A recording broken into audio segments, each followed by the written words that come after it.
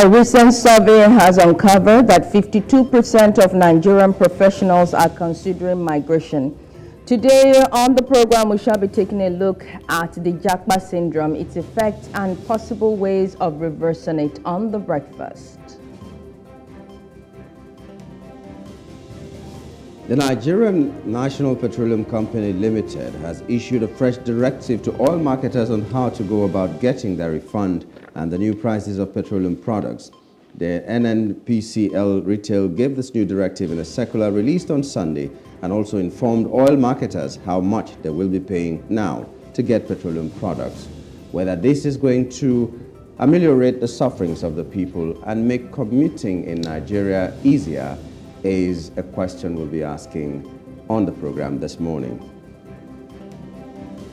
We'll be taking a look at the front pages of some national dailies, and we'll be joined by an analyst on Off the Press to discuss them.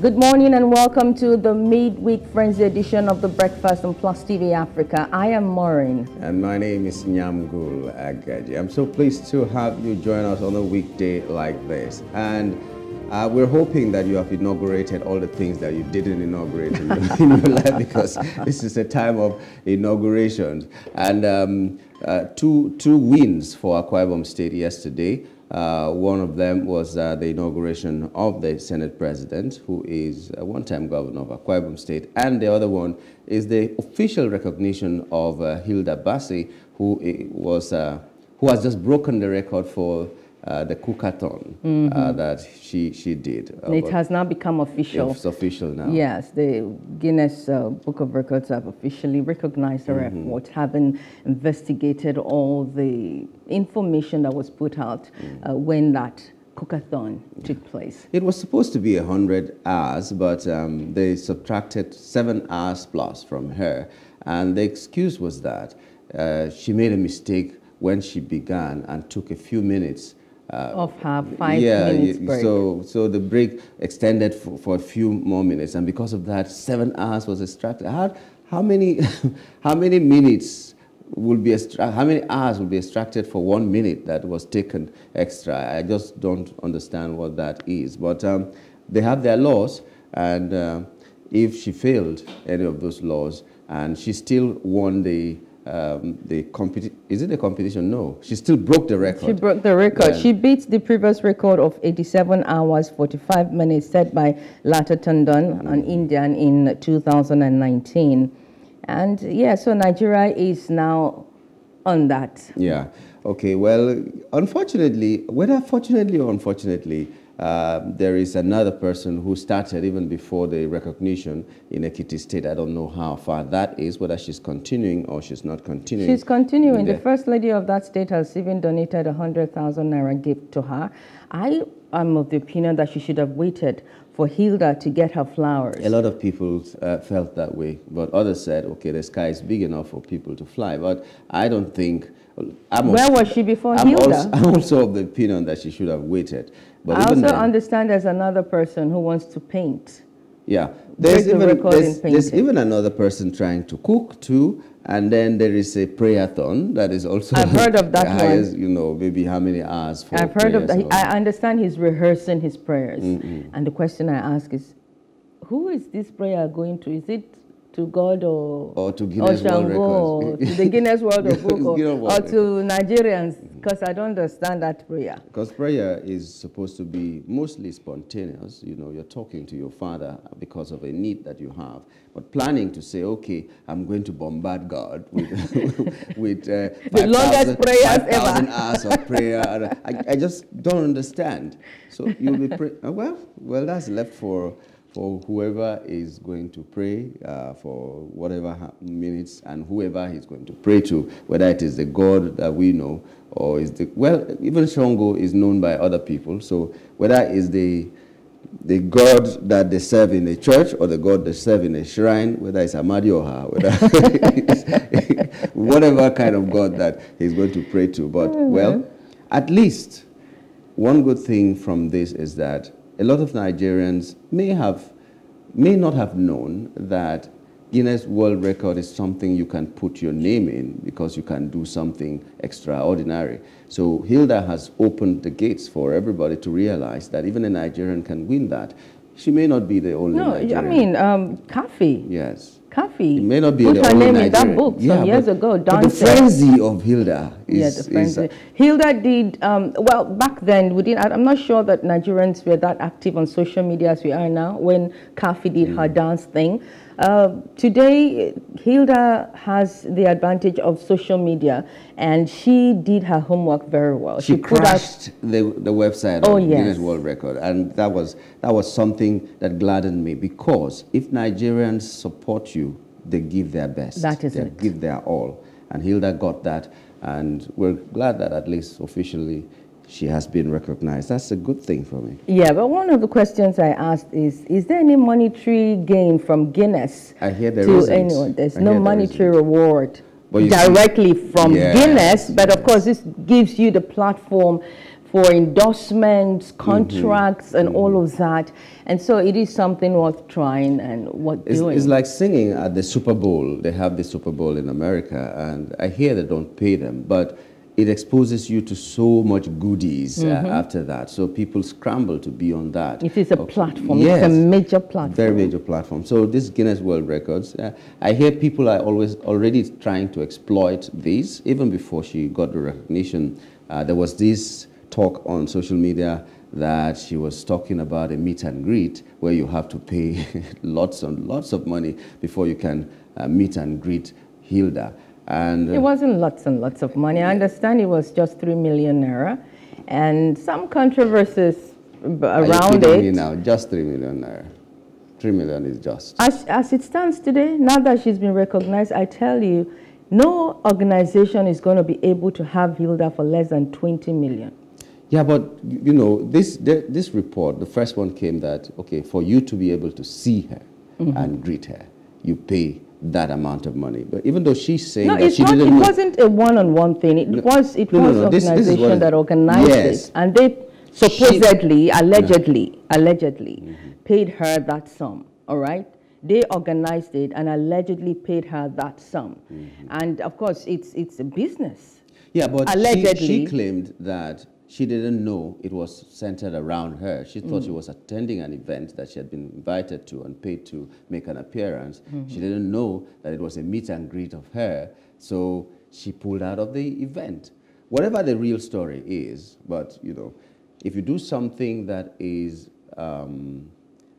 noteworthy, you will be in the limelight for the right reasons, and then you get other goodies that will come to you. Definitely. So everybody should think about doing something noteworthy. Yes, noteworthy, and especially representing our country, Nigeria. Whatever. All right, since we've talked about one of our top trending, let's talk about the other top trending, which is that the National Assembly has, the 10th National Assembly has now been inaugurated. We watched and listened to it yesterday, the whole process. Very keen contest it was between Akpabio and the person that contested against him. We're talking about as tight as 63 votes to defeat Yari, Abdulaziz Yari, that contested that Senate presidency with Godswill Akpabio.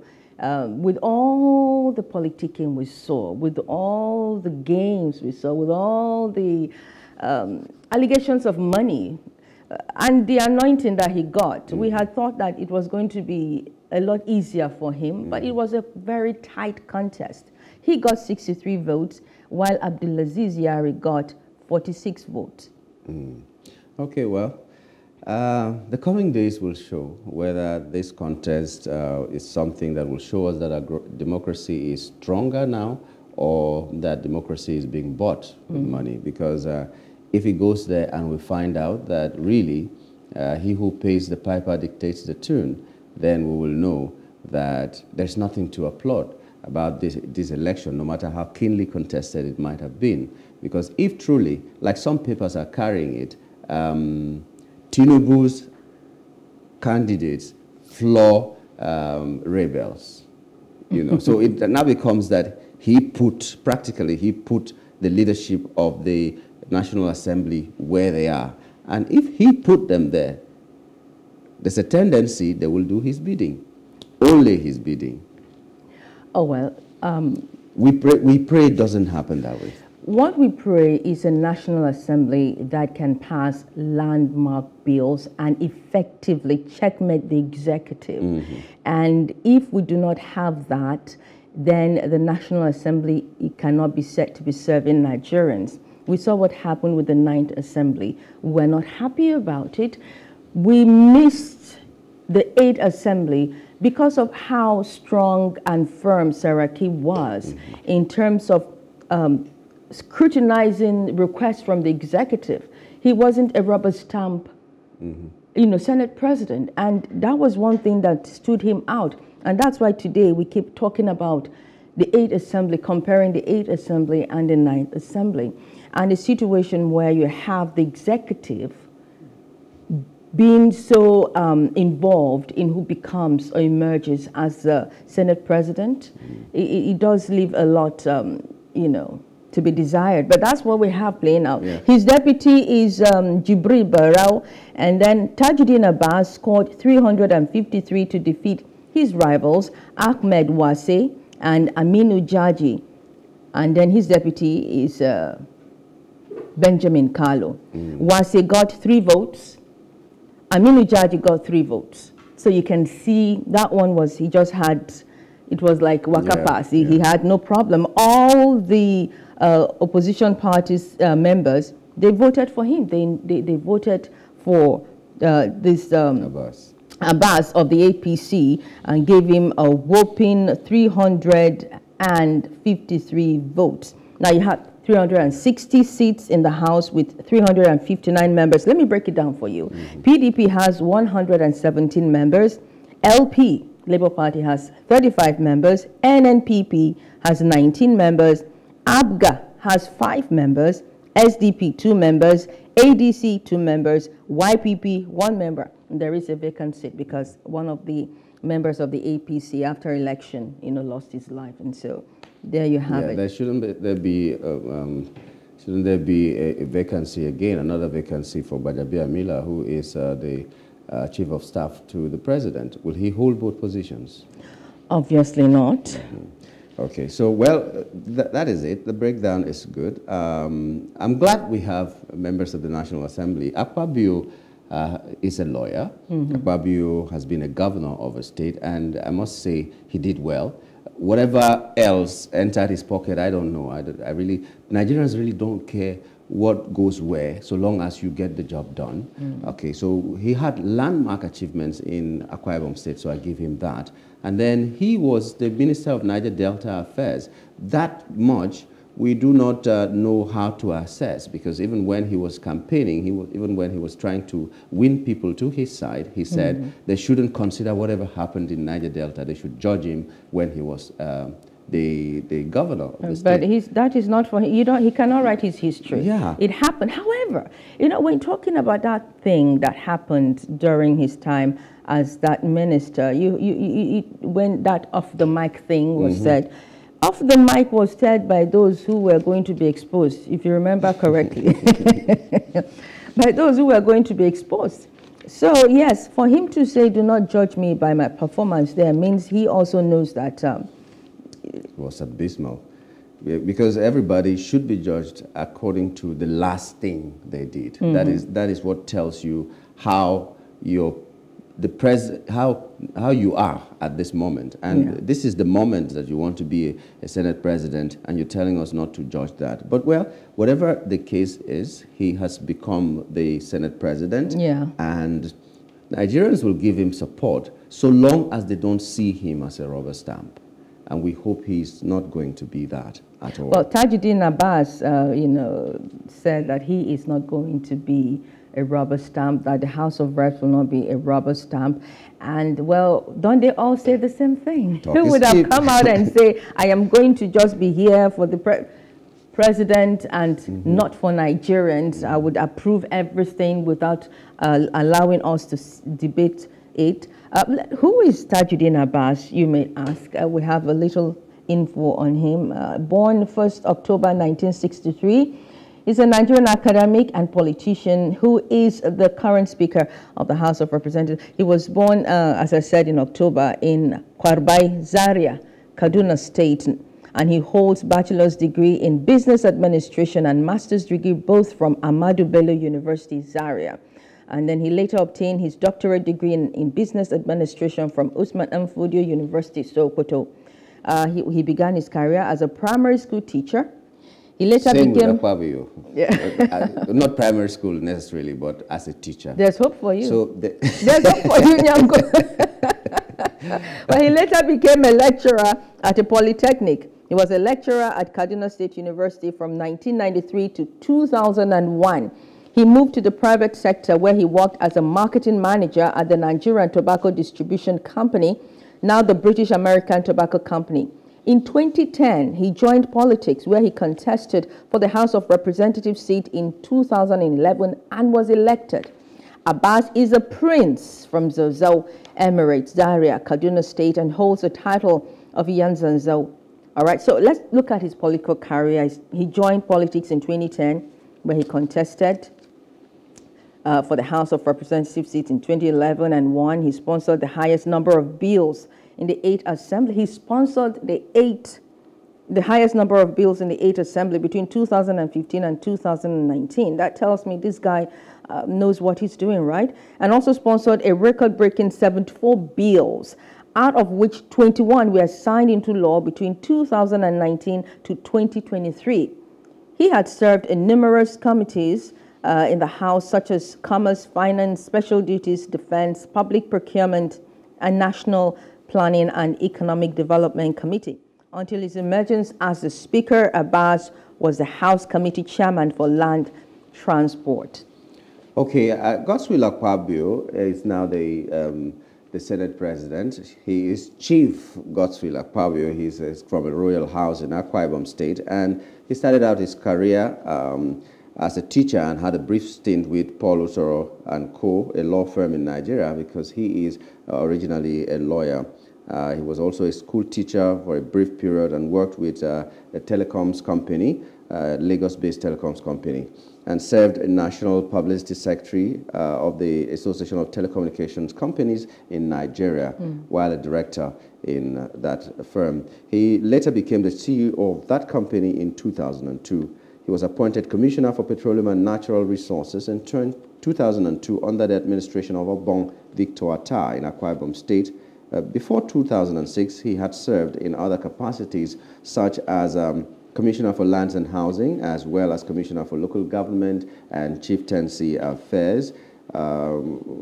He became People's Democratic Party's flag bearer in 2007 gubernatorial election, having defeated 57 other aspirants at the primary election. He became the governor of Akwa Ibom State in 2007 and spent additional 4 years after the end of his first tenure. In 2015, Akpabio was made the Senate Minority Leader by the People's Democratic Party's South-South group within the National Assembly. The success of the APC in 2015 election took away the power of majority from the PDP caucus in the Senate, and Akpabio resigned in 2018 as the Senate he resigned in 2018. Okay. As the Senate issued to one Chief Orizu Adotolo Newi in Anambra State and not to the Akwa Ibom State government. Okay, in May 2020, Akpabio was summoned by members of the House of Representatives over the misappropriation of 40 billion naira. He has won numerous awards, international honors and national honors, and he's a household name as far as Akwa Ibom and South-South are concerned. He's now the Senate President of Nigeria, and we're hoping that his background as a lawyer and a one-time governor and also Minister of the Niger Delta Affairs will come to his aid, as it were, to carry out his duties. Yes, and you know, looking at the bio of these people, especially Tajuddin Abbas, who has sponsored the highest number of bills in the 8th Assembly between 2015 and the record-breaking 74 bills, out of which 21 were signed, you probably understand why all the opposition members, you know, backed him in this contest. Because sometimes it's not just about the money. Sometimes it's credibility, it's character. Yes, he's a member of the APC, but that doesn't make him a bad person, right? That doesn't make him unqualified for the post. Although I would have wished that since the Senate President is an APC member, that the Speaker of the House of Reps would be from the opposition. Well, maybe the PDP. It's always for the people with the highest number. So the opposition will align with the person that they feel comfortable with. So if they voted him, more or less, he's also a PDP, a Labour Party, an NMPC person, because he is for everybody. He is for everybody and for nobody. Yeah, so that's how it is. His body language will tell us exactly where he belongs eventually. Yes, and then we also know that at this moment, Governor Rotimi Akeredolu has formally written to notify the Ondo State House of Assembly that he is on medical leave and that his deputy, Lucky, should act as the acting governor. Okay, the Speaker of the House, Olamide Oladiji, announced that the governor has embarked on a 21-day leave for medical treatment abroad, starting from 7th of June 2023 to the 6th of July 2023.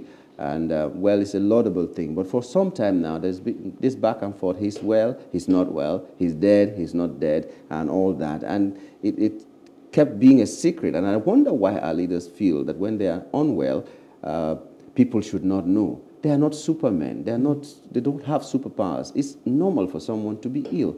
You just say, I'm ill, and you hand over legitimately to the next person who constitutionally should take the reins of power when you are away. You go, take care of yourself, and come back. I don't know why they hide it. But at least Akeredolu, at the end of the day, has said, okay, I'm embarking on this leave. And it's a good thing for our democracy. Yes, we're learning. It's indeed good that he has come out officially to put an end to all the speculations. He's human. It's human too. Yeah, he's human. And who says he cannot recover?